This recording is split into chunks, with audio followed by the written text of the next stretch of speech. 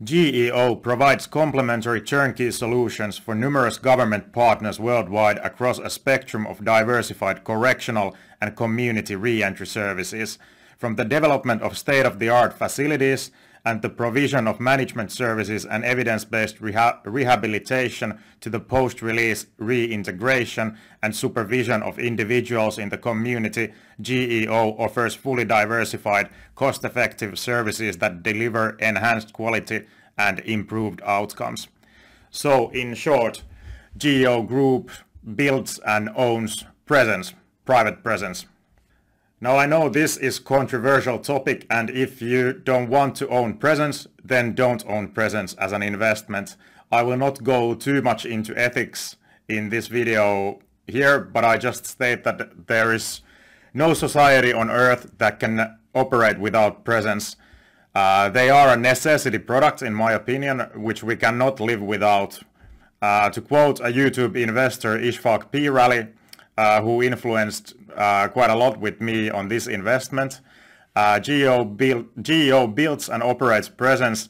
They are places where you put bad people for a certain time. Boeing produces weapons which aim is to kill people. So you be the judge which one is less ethical to own in your portfolio here. Some claim that private presence are the root of all evil in US, but can that really be true? Private presence account for 8% of incarcerated people in US. I think the problems of US justice system are somewhere else. If you don't want to consider owning private presence and this topic makes you feel uncomfortable in today's world, especially in today's world on what is happening right now in Europe, I totally understand this, and you can stop watching this video right now. Don't go any further if you don't feel comfortable listening to me talking about this topic. If you want to share your thoughts on the ethics of private presence in the comment section below, that is okay for me as long as you keep your arguments polite and well structured. I will nevertheless not comment anymore on the ethics subject, as I already stated that I feel and I view presence in any society as a necessity product which every society needs to have. But now for those ones interested in investing in private presence and interested in this topic, let's start with the investment case. Quick facts on GEO Group. Operations in United States, Australia, South Africa and the United Kingdom. Business unit revenue is divided as such: 67% US Secure Services, 23% GEO Care and 10% international. So success in US determines basically the success of the whole company. GEO's mission is as follows. GEO's mission is to develop innovative public-private partnerships with government agencies around the globe that deliver high-quality secure facility community re-entry and electronic monitoring services while providing industry-leading rehabilitation and community reintegration programs to the men and women entrusted to its care. Then I checked the Simply Wall Street snowflake analysis and what Simply Wall Street had to say about the company. According to Simply Wall Street, the company is very undervalued by at least 70% or such, and they have moderate growth potential according to Simply Wall Street. Since May 2017, the stock has lost 80% of its value. That is 80% of its value. Main reason is that Biden and Democrats would not renew private presence contracts with the government. GEO's worldwide operations include the ownership and/or management of 123 facilities totaling approximately 93,000 beds, including projects under development, with a workforce of approximately 23,000 professionals. The PE ratio, price to earnings ratio of company is 9.6, and the price to book ratio is very attractive, 0.8. GEO has lots of debt. Their debt to equity is 300%, but GEO plans to pay it down. Last year, GEO announced that its board of directors has immediately suspended GEO's quarterly dividend payments with the goal of maximizing the use of cash flows to repay debt, deleverage, and internally fund growth. In the end of last year, GEO Group also terminated its REIT status in an effort to pay down their debt. Quick facts on the industry. 2.12 million people in US were in prison in 2020. By percentage of total population, this is the largest in the whole world. Since 2008, the prison population has although steadily started to decline and is estimated to continue declining also in the future.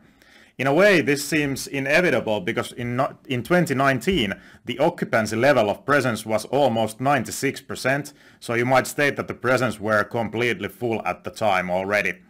One reason for decline continuing after 2020 was COVID pandemic and changes to US immigration legislation that made it possible to turn illegal migrants quicker away from the US. So they were not placed in jails to wait for the processing of their matter, which showed in numbers as less people in presence at the time.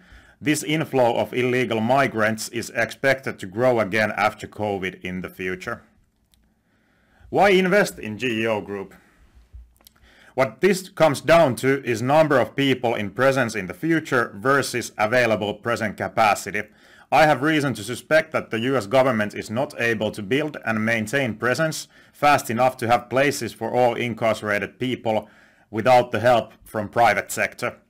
One needs to understand that not everyone wants a prison built next door. They are unpopular investments also on governmental level.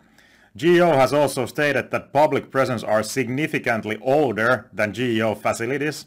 Replacing or rebuilding them would require significant upfront investment and long lead times. So if the government really wants to push private prisons, private sector out, they seem to be in a hurry to start new projects, building new prisons, maintaining the old prisons, and this doesn't seem to be happening.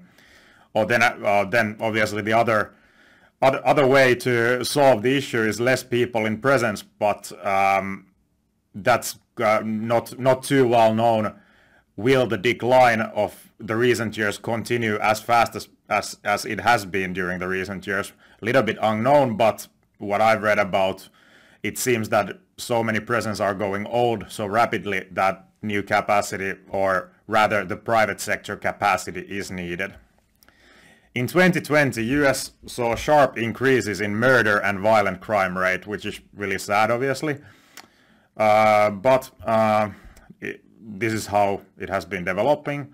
Reasons are probably not yet known, but if I would need to make a guess personally, the pandemic and the growing inequality that has followed and been developing in the US must be contributing to it. You do not need to be a genius to determine that if your society becomes increasingly more unequal, there will be more unrest, and as a consequence, the crime rate will go up. Largest revenue group for GEO is immigration, and this is expected to grow in coming years. Government needing GEO's help on the southern border in the US in the future is a possible catalyst for the stock. GEO has stated that record increases in migrant flows come at a time when US immigration courts are experiencing record backlogs and average wait times.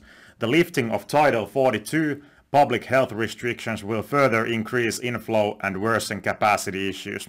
In short, Title 42 means immediate removal of single adults apprehended by Border Patrol, instead of placing them in presence to wait for their cases to be heard.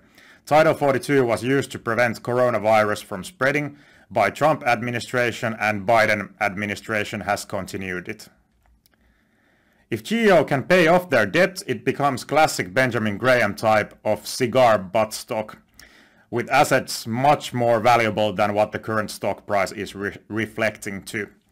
This is a high risk, high reward investment in my opinion, and one needs to understand the risks related to it. Still, if the company truly is value as I think it can be, there is an additional bonus for making good investment returns on it, namely short squeeze.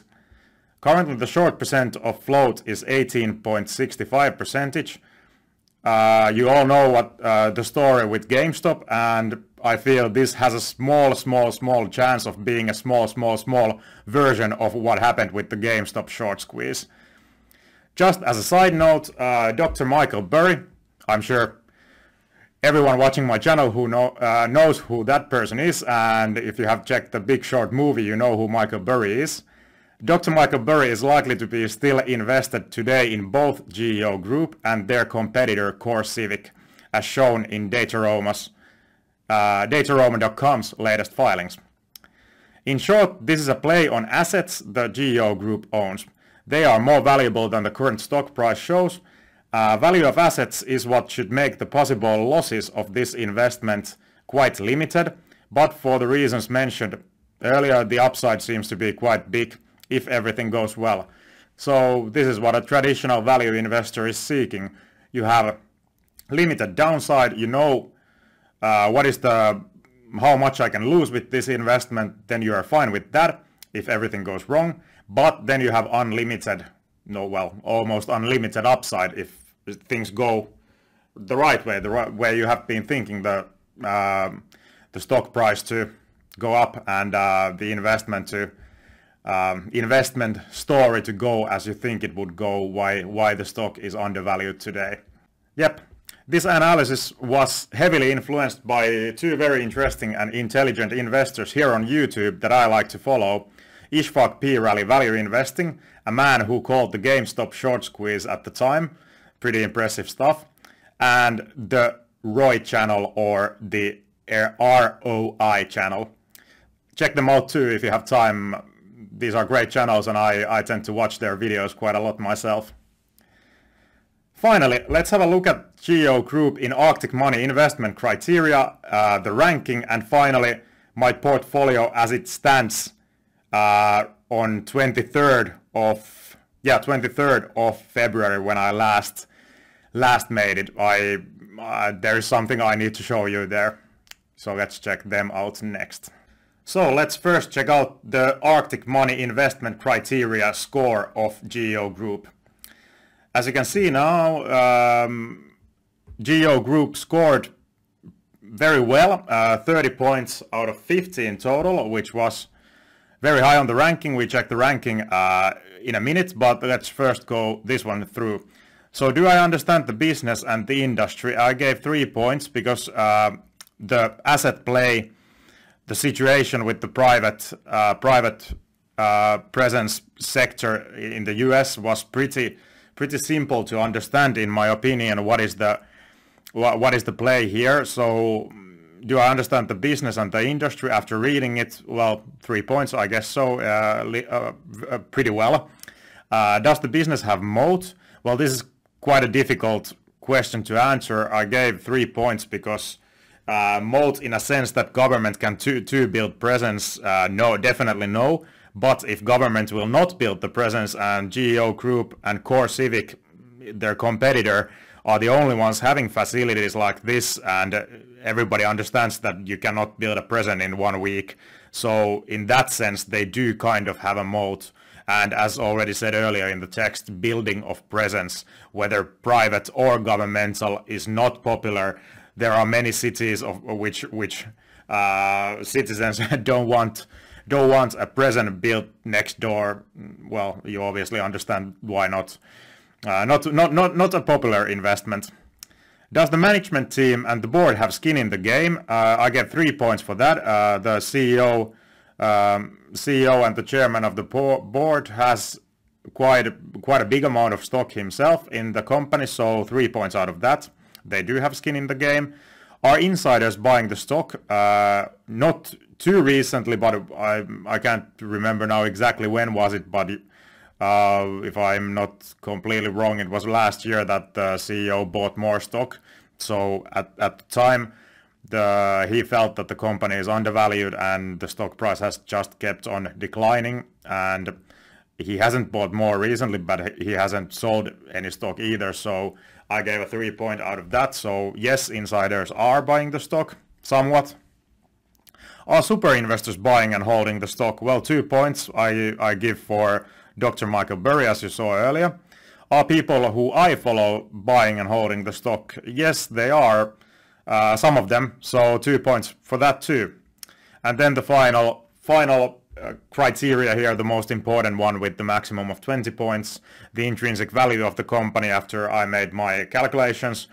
14 out of 20. So as said, I feel the company is extremely undervalued. If it turns out that government needs GEO Group's help, needs their facilities, then the stock is really undervalued at the moment.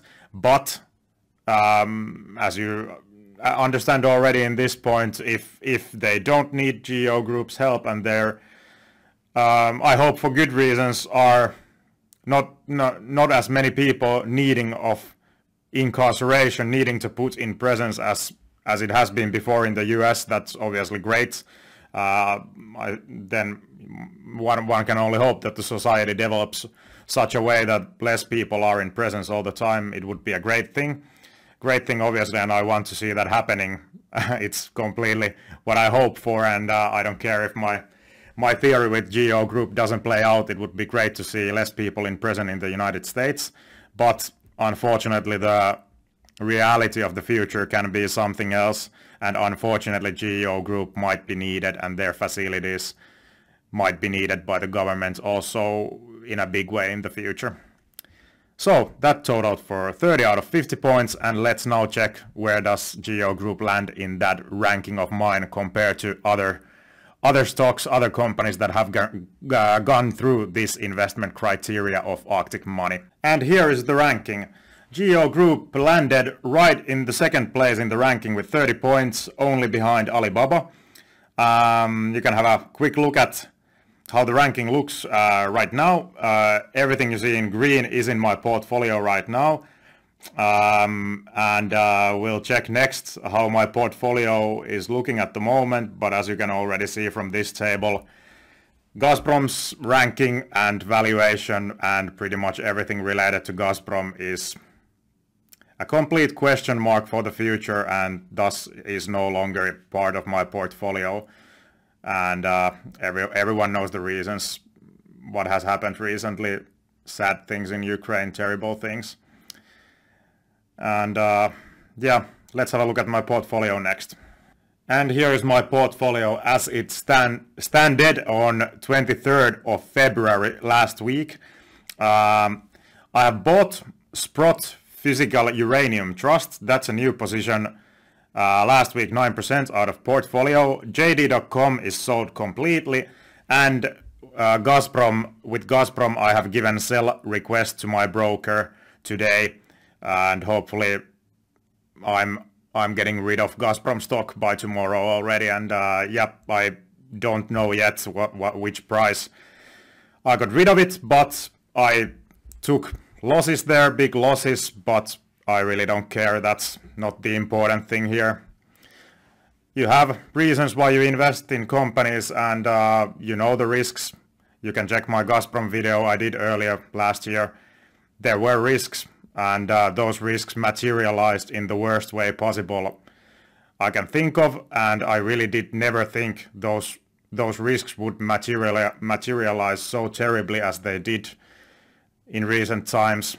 And that's investing. Sometimes you're right, sometimes you're wrong. That's not the big issue here. I'm fine with those losses myself. There are more important things happening in life right now, so I don't know what to say more about that position. But as said, there is a big red cross on Gazprom, and as I understood it, tomorrow I will not have it in my portfolio anymore. Please have a look at the portfolio more closely. If you want to, you can stop the video here. As said, Sprott Physical Uranium Trust is a new buy for me. I will return to that later. The overall performance there, which you can see, was plus 50 last week, but it's lower than that for sure today. So not really important that either. We'll get to that again in the future, how my portfolio looks on the overall performance. The times are pretty volatile now. So you want to take a closer look of the portfolio, you can stop the video now. Please subscribe to the channel if value investing is something you like. And I only want to wish everyone better times. Hopefully they come soon for everyone, and especially the people in Ukraine. See you in the next video. Bye bye.